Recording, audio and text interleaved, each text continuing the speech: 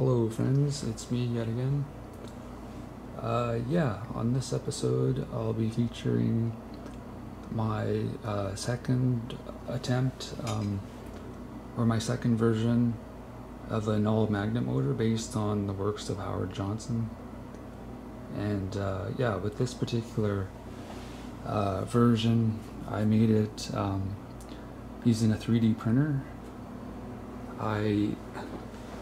I bought a 3D printer, and this is the Ender 5 Plus, and yeah, what I did is I made basically a quarter circle piece, and then I just printed it out 4 times, and the quarter circle piece interconnects with the other pieces. And so if I can just show you here, the ends interconnect. These slots hold the magnets. I'll show you. See, these are the magnets here. They're 1/2-inch cubes, and they slide into these slots. Actually, this one here, I didn't finish printing. Like, I paused it, and then what happened was the bed of the printer cooled down, and this thing like basically popped off of the bed, and once that happens, you're screwed. Like, you can't start again, because the head of the printer is going to start moving the piece around, and it turns into a nightmare. So yeah, you can see how it how they slide into the piece. And yeah, this was an earlier attempt that also was aborted because this piece popped off the bed, because the printer has like a feature. It has a feature where the bed stops heating after about half an hour, and so I had to override that feature. And you know, blah blah blah. There was a lot of bugs to work out with that printer, but I worked them all out eventually. So here it is. It doesn't work. Wow, look at that. The inner pieces I also fabricated with the printer. That pyramid there has a hole in it, a shaft. Actually, oh, maybe not. It's movable. Everything's movable. It's a little bit sloppily constructed. Like, the shaft kind of bounces a little bit, but yeah, I've tried different configurations, and nothing's worked. So what I've come to realize is that this system might be incorrect. Like, having a continuous ring of magnets might not actually be the way to go. Like, you might need an imbalance within the system, so that the magnets are always sort of chasing equilibrium, but are never able to achieve that due to a perpetually moving imbalance. And so let me show you what somebody else has done here. Now, this video is on YouTube. This guy has a very similar setup.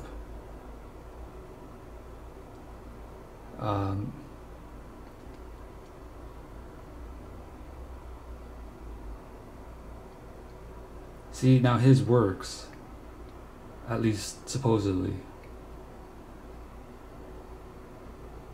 I mean, you can check this out yourself if you want. This guy, here, let me just pause it. This is life hacks. So yeah, the thing to like recognize with his system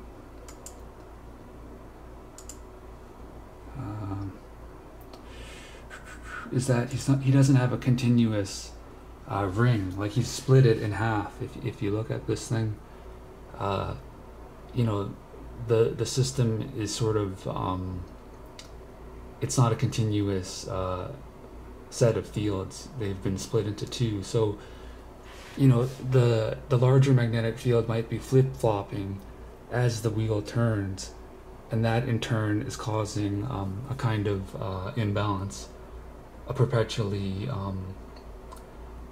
non-reachable imbalance that allows the disc to continue chasing the imbalance. So, you know, that might be my mistake. I might have, you know, I maybe should have modeled this, you know, what this guy has done instead. So that's in fact what I probably will do, because since my thing can be taken apart, like at these quarter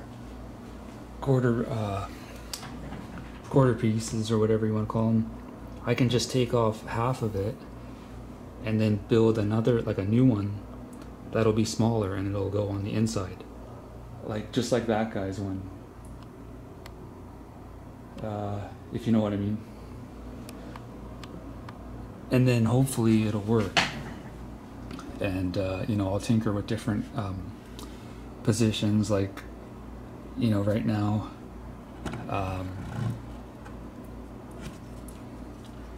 I've got it sort of these magnets facing at a certain angle, you know, so I don't know, I have a lot of different ideas of what I could do. I mean, it'd be ideal if I could have something that could move these magnets, like a kind of a flexible setup or a flexible rig where I could change the angles and change the positions, but not have to fabricate an entirely new arm every time. Like have, you know, these magnets sitting on some kind of, it's like some screws that I could move the thing with, or whatever, you know, just to save time. Like set up something that is more flexible so it can be changed. You know, you can constantly tinker with things and screw around and hopefully get it right. So that's one idea. You know, there are other ideas, like, you know, possibly, you know, doing, creating Howard Johnson's, like his actual patent, the one that's in the 1980 Science magazine or whatever that was, creating that thing. You know, I mean, if you search the internet, there's a lot of different ways you can do this. You know, magnetic fields are like, there's just so many different ways you can create magnet motors. You know, the possibilities are endless because people don't actually understand what they're doing. Like, they're just, well, they sort of do, but they don't. Since we can't perceive of magnetic fields directly, humans are kind of in the dark on what's going on, so we're extrapolating the missing data through experimental information, you know, different experiments and whatever our technology can show us that of what magnetic fields really are. So there's a lot of guesswork and a lot of trial and error, and different inventors are trying different systems, like different ways of positioning magnets to get them to self revolve and whatnot. But you know, and I applaud all of them, but you know, there's a certain magical proportionality that has to be maintained in order to get the fields to lock and to start to perpetually move. Like, there's you know, I don't know. I mean, I don't have the secrets. Like, if I could see magnetic fields, I would definitely know what I'm doing. But unfortunately, I'm not one of those people. But they do exist, and that's why some people are so much more ahead of the game. But yeah, anyways, that's pretty much it. The 3D printer has been a great advantage because now I can just design stuff on my computer and just print it up, and it saves a lot of time, and I can make precision components very easily now. I'm using Blender, the open source free computer animation software program, and from there I create STL files, and then I use a slicer program to convert the STL file to a different file type that the printer can use. And I have to say that with the Ender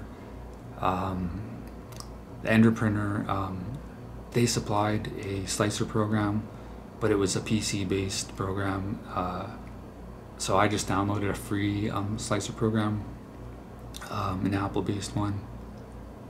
And yeah, the printer is good, but you know, it's kind of, I don't know, it's very finicky, and I had to really screw around with it. Like the self-leveling feature doesn't seem to work, so I had to manually configure it, and you have to like reset it almost like every time you print something. But still, it's still like a great tool. It's something that can accelerate my own creative potential, you know, tenfold or something like that. And so, you know, I'm grateful that I have it now, and that I'm not screwing around with balsa wood and a glue gun like I was in previous years.